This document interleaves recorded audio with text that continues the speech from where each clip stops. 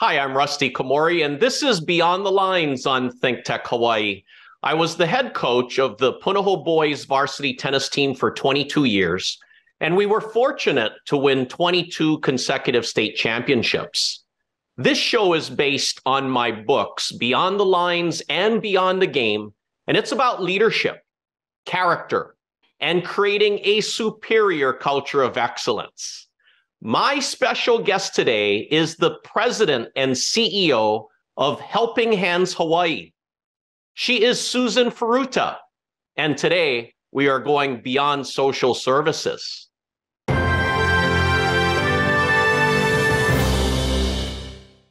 Hey, Susan, welcome to Beyond the Lines. Hi, welcome. Thank you. Susan, it was so great meeting you and really touring your facility fairly recently. And I'm so happy to have you on the show. But can you share a bit about your background growing up? Absolutely. Thank you very much for having me. I'm very happy to be here. I grew up in historical Eva Plantation. That community was very close-knit. Everybody knew everybody. That was during a day when a lot of people in the community worked at that one large company. So naturally, families got together, families did things together in the neighborhood. And when people needed help, then, families were there for each other. Um, I basically was born and raised there and went to Campbell High School. I'm a prodigy of the public school system, which I had so much fun in, and went off to the University of Hawaii at Manoa. And after graduating from there, I moved over to Los Angeles, where I worked basically in a business community. So, Susan, what type of positions, when you moved to the mainland, did you have before joining Helping Hands Hawaii? I worked for a subsidiary of Alexander and Alexander and did a lot of work with clients who had business personal property taxes or real estate taxes in Los Angeles. There you get taxed for your business property.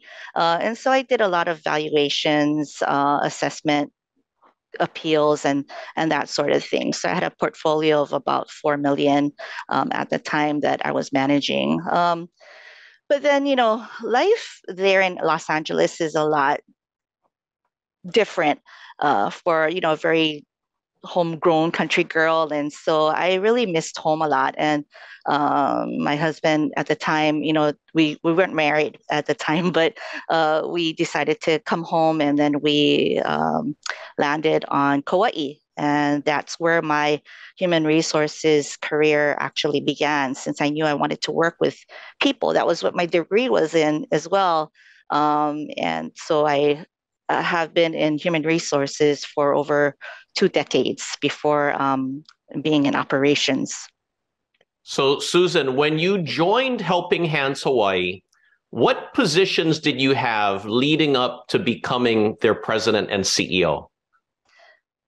Well, Helping Hands Hawaii is a very old company in the community. They've been serving for probably close to 50 years, since its incorporation. But when I first started, the human resources department was probably about a year and a half old. So I joined the team as a HR director, then moved my way up to vice president of human resources and second in command. Excuse me, command, following the lead of their CEO. And in 2018, I was promoted to operations officer. And so I was embedded in all of the different departments and programming, and learned quite a bit about what the organization was doing and what kinds of changes we could affect to be able to serve more in the community. So, Susan, tell me now all about Helping Hands Hawaii and the social services that you guys provide. Helping Hands started off in the 1940s after the bombing of Pearl Harbor, and it story is really about volunteering and embracing the needs of the community with the needs of the people who can give the help. So we started off as Volunteer Placement Bureau. And we did that for a number of years until it incorporated in 1974. At that time, there were a lot of programs that were attached to it. And so the Community Clearinghouse is one of our programs that a lot of people know us by. The Clearinghouse accepts donations from the community and then turns around and gives it to people that are in need. So mattresses and furniture and things like that are on its way to being recycled basically. So they need to be in good condition in order to pass it to a family in need. The warehouse also operates two programs during the year. One is the Ready to Learn program, which is a Senator Inouye initiative that he initiated and then passed it over to us. And that program does a lot of uh, collections of school supplies. We campaign very hard for monetary donations so that we can buy things in bulk and serve as many public school children as possible. So that program has the capacity to serve probably upwards to 8,000 to 9,000 children each year, depending on the need. And then So, at so Chris, Susan, Mhm. when these families in need that you said, when do they just come and they're able to select what you have available for free? Yeah, so the families that we provide service to are all, at a particular median, the area median income. They're mainly homeless. They're, struggling with poverty. They come to us by walk-in process, or they come to us by referral network. We work with over 150 nonprofit providers, partners, programs, and things like that in the community. And so the families that they also help us to identify are those that come to get these items for free. Now, Susan, I also know that your organization is one of the most cost efficient and effective nonprofit organizations in the state of Hawaii. Why is that? We work with a lot of different partners in the community that align with our mission to serve people in need. I would say about 30% of our funding comes from community contributions. Businesses and individuals that really want to help our mission. And so, we do the best that we can with all of the dollars that we do have. A lot of the programming also are supported by the government. So if, say, for example, the SNAP outreach program, which is Supplemental Nutrition and Assistance Program, we comb all across Oahu to homeless encampments, shelters, senior living centers, where we know that um, consistent access to food may be a struggle with some of the folks. And so our outreach team will go to them where they are in the community and help to inform them and help to apply for food stamps so that way they can, have a consistent meal. Susan, when I came to visit you at your office and take a tour of the warehouse, I was able to meet some of your team members. And Mm-hmm. that was so great. I mean, you have such a great team there. You speak so highly of them. And how can people volunteer and how can people help helping hands? Uh, well, as I had said, there's 150 plus providers that we partner with. We also partner with over 300 businesses. Of course, give or take, right? Some will have other focuses on one year and change focus another year. But how people can volunteer is by going to our website and just signing up to be a volunteer. They can volunteer for themselves individually, or they can invite their business group to come in and do some work within our warehouse.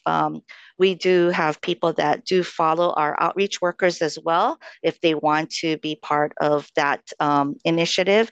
That takes a little bit of training, but that is something that we're always looking to broaden, which is the way that we interact with our community members.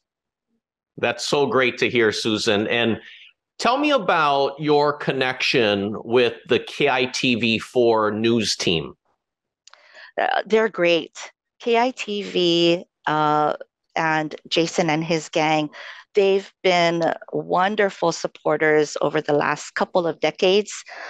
We partner on different things, particularly like the Adopt a Family program at Christmas time, and then are Ready to Learn. They come in like full force, and help to campaign and raise funds to purchase school supplies for kids who are in need and that need that to be ready, to get ready to learn. Well, Susan, speaking of that Adopt a Family, Ryan Tanaka did an Adopt a Family program through Helping Hands Hawaii. Yeah. And I was a small part of that. And he helped Ashley and her entire family. And we got together for a dinner with the family at Giovanni Pastrami at his restaurant.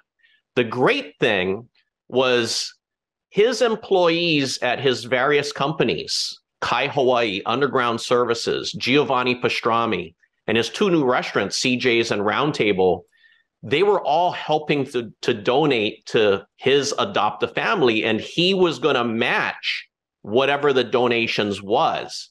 Now, I thought that was so amazing because he was able to, along with his employees, to really help with a new refrigerator, a new oven and range, new laptop, printer, all of these things.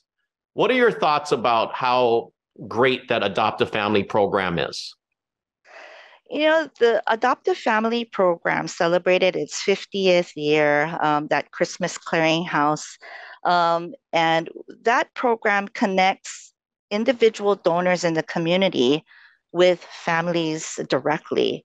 And so the beauty of that program really is to make sure that, we as a village, right, take care of our own.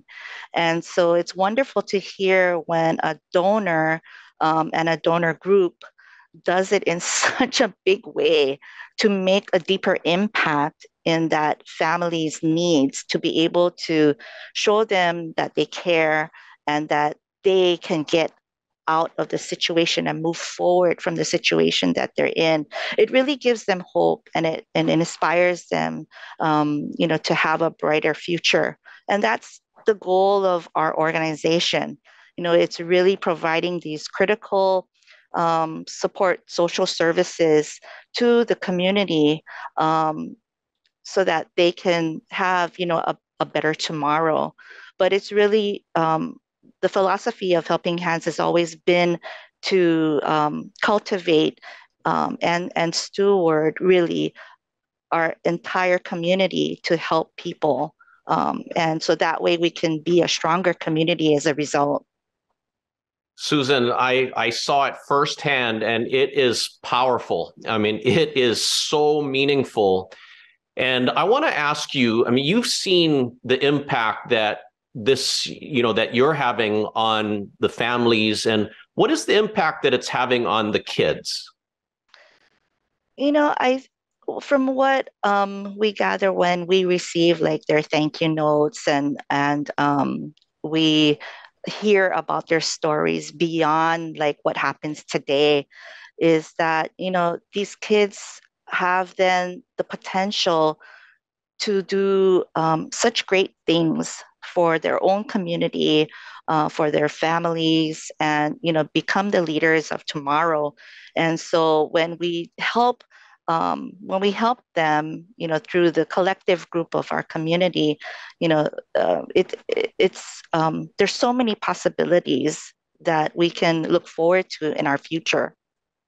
I completely agree with you. When I interacted with Ashley's kids, they are so smart. They're so brilliant.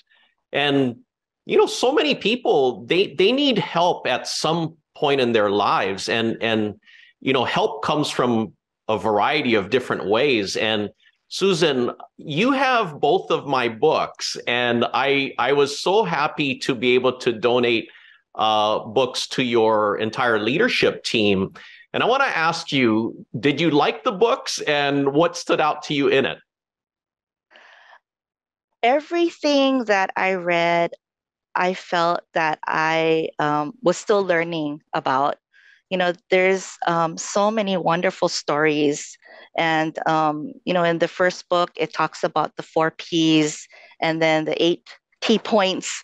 I feel like that's a wonderful framework to sort of what I was using already in my own leadership style here at the organization, and to put it in something that's very tangible and something that I could share with our leadership team, to me is extremely powerful. I was very motivated and inspired after reading it, and I think everybody will be, it'll be taken to the next level. So I can't wait for them to continue to share with me all of the things that they feel resonated with them and that they're applying. Now, Susan, did you cry a couple times? I did. I didn't expect it. Um, and I think that those are the moments that you remember. There's a lot of things that we go through in life that are adverse. And, the thing that I took away from that is that when you go through adversity or something that's really, really tough, you learn a lot more than you would have ordinarily. And so in your book, where you talk about how you should hope or strive for that type of experience where you have a tougher situation to have to go through, and that makes you grow even to a stronger person, stronger leader. I think that that really resonates with me, as a cancer survivor. So, there were many of those moments there that I felt your book just kind of hit it, on the head. And so it's like really, there are just so many. I just can't tell you. You have to read it. Well, I know when people read the books because they'll tell me about when they cried in the books, and I'm like, no, I know. And Susan, tell me more about. I mean, because it's so. I mean, you're so inspirational. You are a cancer survivor, like you said. Can you share about what happened and how you overcame that? After I gave birth to my second son, not long after that, I discovered that, or I was told that I had breast cancer. And, I was very fortunate to have been here at Helping Hands while I was going through my treatment. I worked with Brian Schatz in the past, and he was a very supportive supervisor. But, I think part of having that sort of medical or health scare happen to you really puts a different perspective on what you do with your life and how you look at life in general. And I think this organization has been just truly wonderful. I often wondered on those days that I was feeling really bad, or if people can see or people can tell, that I was really struggling. We had a dinner that I was coordinating. This was a fundraiser dinner during Brian's time, and things were not well that evening, and I just sort of had to put my strongest mind towards the dinner and see it through. But it was something that I always remember, that the people around me were so super loving and supportive throughout my entire time. No, thank you for sharing that, Susan. And I mean, you're an extraordinary leader. You know the ins and outs of the entire Helping Hands organization. And Mhm. Susan, how would you describe your leadership style? Well, I think it's probably best characterized when you ask like my team, but I personally feel like my leadership style is one that is heavy team oriented, and you really need to be part of a very open and transparent trust culture when you work with me. That is something that I expect out of all of the people that I supervise, which is then a way for me to understand what their needs are and to be able to help them grow in various ways to become successful. Everybody's at different intervals in life and at learning levels in life. And so being able to be flexible and patient with people and to really see the best in the people, that's sort of the style that I have. But, it takes a while to get to that point. And I think when you have a team culture, um, you know, everyone on the team has a part that they have to play. And, it does take a little bit of time, but I feel that that is one of the best ways to be able to address things, to move through change effectively, and be able to celebrate the wins and to also um, be together when there are areas that we need to work on. So it's really nice to be able to have people that support you throughout the process. No, I love hearing those insights from you there, Susan. And what's a big challenge that you are dealing with as the leader? Um, I think that all leaders are challenged every day. Just some have big challenges and some have little ones. I think for us in our organization, it's always about um, doing the things that the community needs for us to do and finding the funding that is going to be able to support that. So, having the financial sustainability is always something that I'm challenged with and my team is challenged with. Somehow, we manage to provide the best service that we can. It's not perfect, but we always try and strive for the best. Now, Susan, earlier you mentioned about the so many nonprofit organizations in the state of Hawaii. Do you see that as helpful or hurtful? I mean, does it help to have a lot of nonprofits?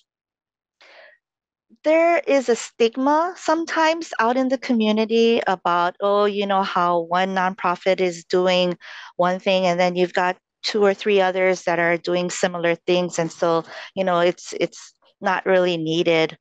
But, when I met you, I told you that in the Ready to Learn programming, we have the capacity of serving through our warehouse, up to 8,000 or 9,000 children each year. Depends on funding, depends on volunteers and the hands that we have.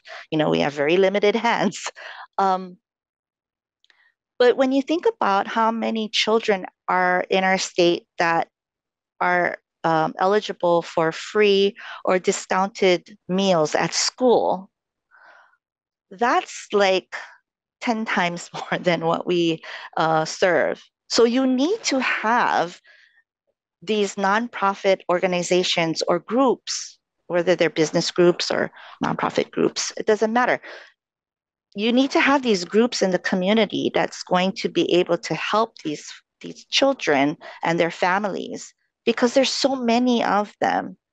One nonprofit alone is not going to be able to provide the service for all.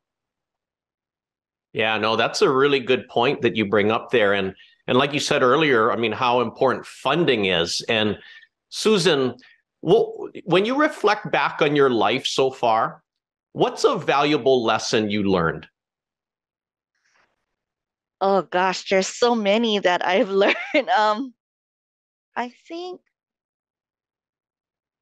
the biggest lesson I've learned is that you need to have good moral character. Um, that is one of the basic things that will um, allow you to feel free and live a good life. Yeah, I totally agree. I mean, that's what I talked about in the books too, You about did. the most important character is moral character. And Yeah. people want to feel like they're helping a purpose, like they serve a purpose. Hmm. People want to feel like they provide meaning to their own lives, but meaning to other people's lives. They want to feel like they play a role in helping others. What are your thoughts about that?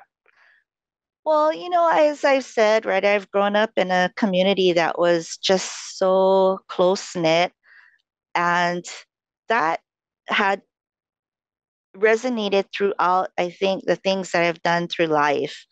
Whether I was in high school and be part of an organization like Key Club, and I worked a little bit as a volunteer with the Hawaii State Youth Volunteer Board, Susie Chun and Dexter Suzuki. I mean, these are some of my early sort of coaches in life, and gave me a start in the leadership continuum.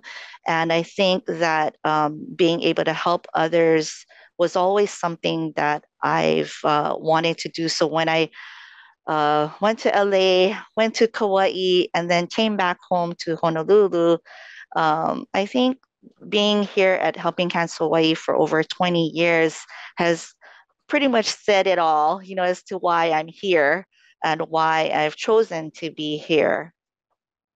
Well, you are definitely an expert at nonprofit organizations, Susan. And I really want to thank you for taking time to be on the show today to really share about all of the great things and the big positive impact that Helping Hands Hawaii is having, and also through the Adopt a Family program. And how do we get more Susan Furutas in the world? Oh my goodness. I don't know that you want as many Susan Furutas in the world, but I've had to learn a lot of things, through mistakes or challenges from my own self. And, this is a culmination of a lot of people helping me get to where I'm at.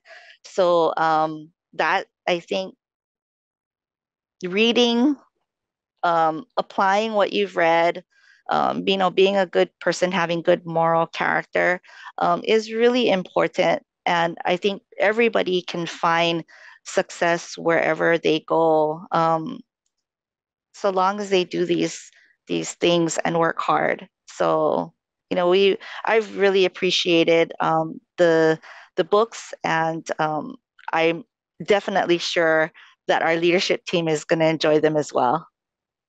Awesome. Thank you, Susan. And thank you for watching Beyond the Lines on ThinkTech Hawaii. For more information, please visit rustykomori.com, and my books are available on Amazon and Barnes & Noble. I hope that Susan and I will inspire you to create your own superior culture of excellence and to find your greatness and help others find theirs. Aloha.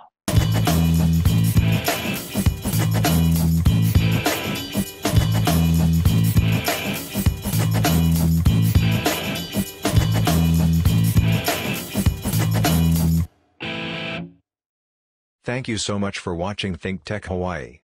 If you like what we do, please like us and click the subscribe button on YouTube and the follow button on Vimeo.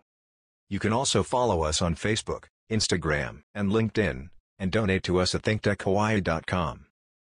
Mahalo.